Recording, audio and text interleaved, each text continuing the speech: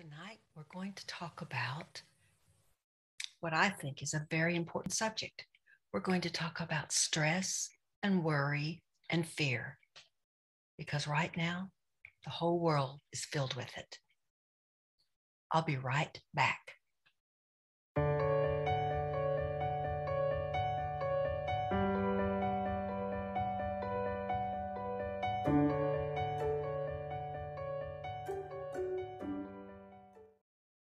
Hello, I'm Jackie Cecil, and I really am pleased you came back or never left.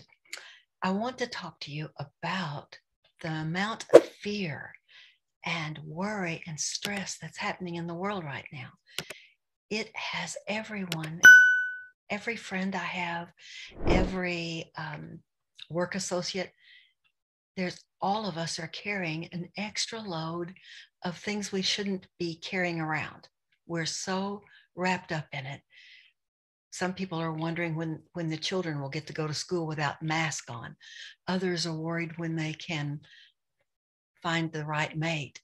Others are worried that their job doesn't pay enough.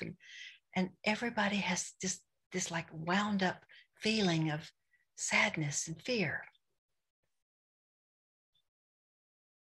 What I'd like to do is tell you a little story about how I got so wound up in that same predicament. I have a wonderful friend. Her name is Kindred. And Kindred and I were talking, and she knew that I had started a new project. So I was telling her about this project. And as I'm talking about it, I'm doing a little whining. Now, I wanted that project. I wanted it really badly. But it, took some extra skills and some work, and, so I'm whining to her. So a couple of weeks later, something really pleasant, nice happened for me. I got another gig. I got an additional thing to do. And now suddenly I'm whining again. Kindred and I are talking, and I'm whining about, oh gosh, now I've got two plates spinning at the same time. And oh gosh, I don't know how to get all this done. And I had worked myself up into quite the little tither. And she just got quieter and quieter.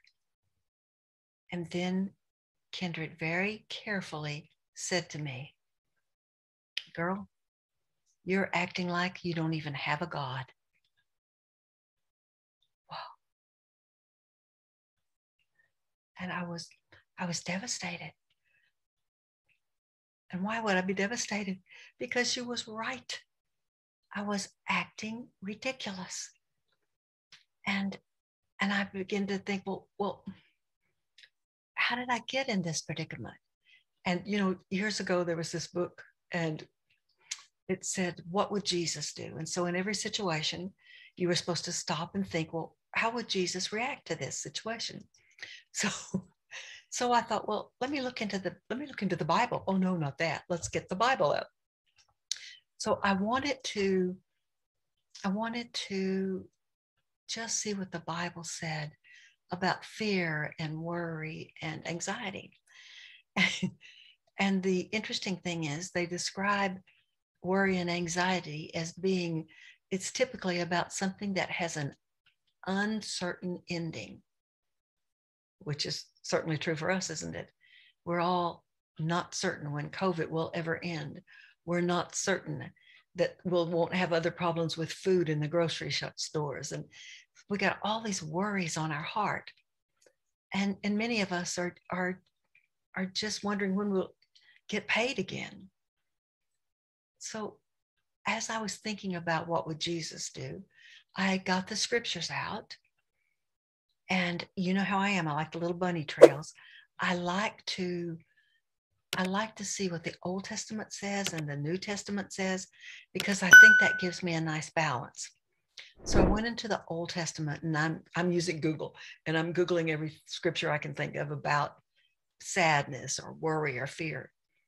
And in the Old Testament, in Joshua 1:9, it says, have I not commanded you? Be strong and be of courage. Do not be afraid. Do not be discouraged, For the Lord your God will be with you wherever you go.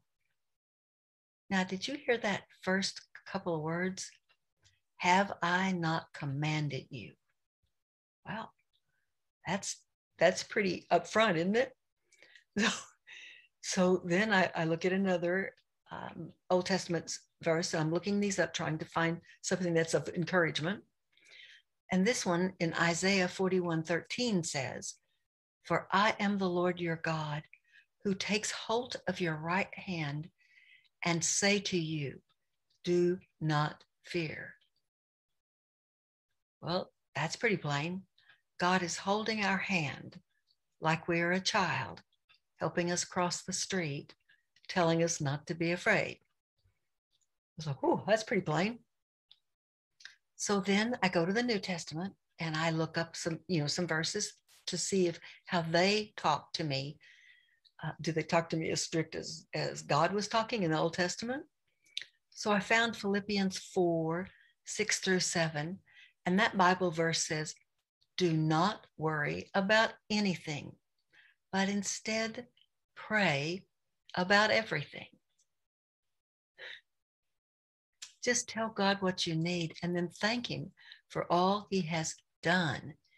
You will experience God's peace when you do these things. So I'm like, okay. I'm catching on, God. And then in Matthew 6:25-34, it says, do not worry about tomorrow, for tomorrow will worry about its own. So, of course, he's telling us what people have been telling us for years. Take it one day at a time. Of course, the Lord Jesus is saying the same thing the Father God is. So then I look in, I'm looking in books that mature men have written, pastors, theologians, to see what they have to say. And one of them actually said, since Jesus commands us not to worry, that makes worry a sin. Whenever we worry, we are disobeying a direct command from Christ our King. When I read that, I thought I was talking to Kindred again. And, it was like, whoa, that's as straight as it gets. And so I thought, okay, what does worry do to us? Worry is frankly just foolish, gets us nowhere. It's fruitful. And worry makes us become faithless. We actually lay down our faith and pick up worry. That is not a very good trade. What the heck are we doing? Unbelief is a terrible sin against our great and good God.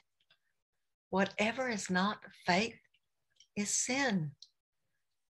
I mean, when I'm reading the scriptures, I realized that I was in sin. And I don't think of me as a person in sin. I think of a person that helps others out and talks to them about Jesus and brings them good joy and good tidings. I don't think of myself as one who is in sin. But Kindred was right. The Bible talks about it in both the Old and the New Testament, what I am supposed to do during times of stress. So this I have learned. One thing works wonderfully if we go to the Father God and repent. It's not really fun at the first of it. It's, you have to go and say, God, I realized I'm in sin. And now I'm asking you to forgive me. And I don't know when I took the rabbit trail that direction. I don't know how I did that all on my own, but I did. And I've been sounding unfaithful. I've been sounding like I don't have faith in you. I've been sounding like I don't even trust you. And I do. Father God, I know that you built me. You formed me. That's the better word, isn't it? You formed me in the throne room. You breathed the breath of life into me. You wrote a book about me, as you write about everyone. You have filled me with joy, and I'm running around whining and saying, oh, I can't do this, I can't do that. And Father God, I apologize and I repent. And from this moment on, I will be more positive.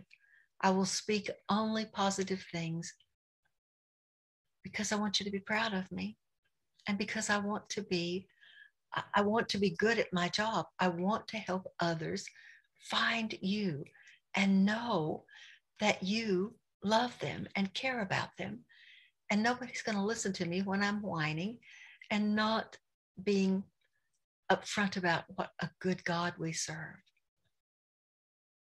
So I had that nice long conversation with God.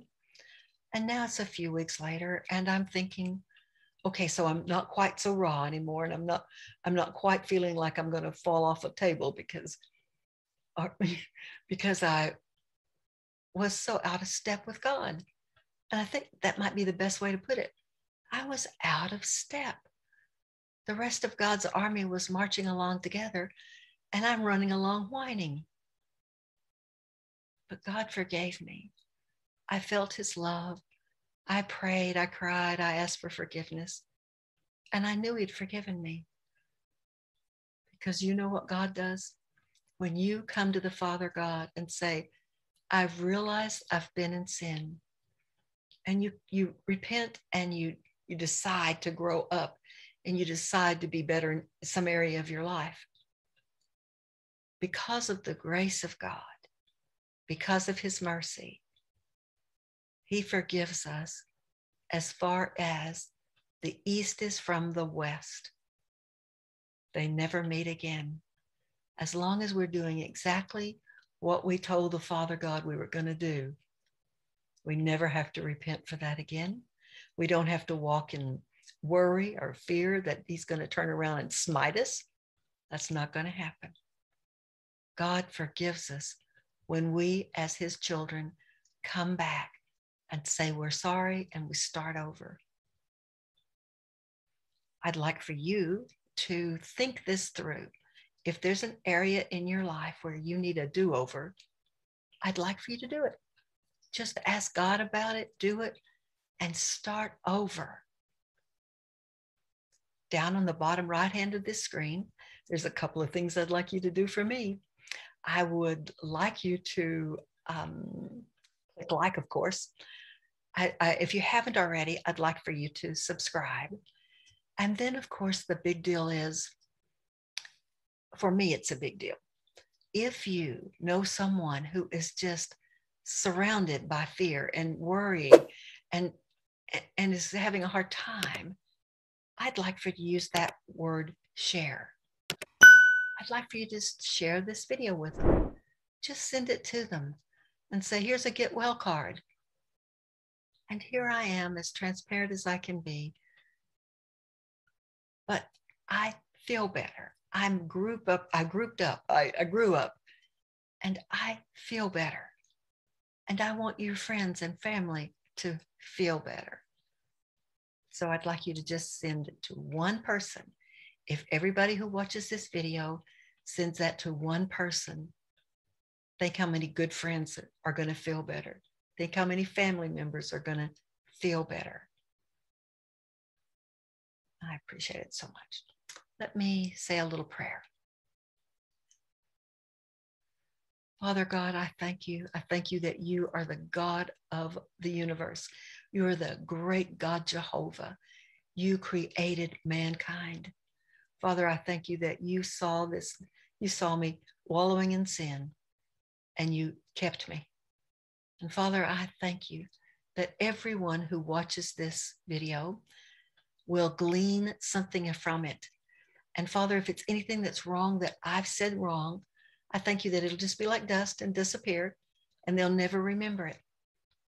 But if it's anything from you, Father, every word I said that's from you, I thank you, Father, that it will stick to them, encourage them, and help them know you better. And Father, I thank you that you are going to bless this audience. Bless them physically, bless them spiritually, bless them financially, bless them with creativity. Bless them, bless them, bless them. I thank you for it, Father, in the name of Jesus. Amen and amen. Thank you for being here with me.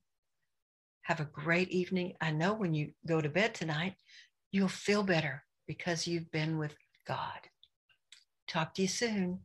Bye.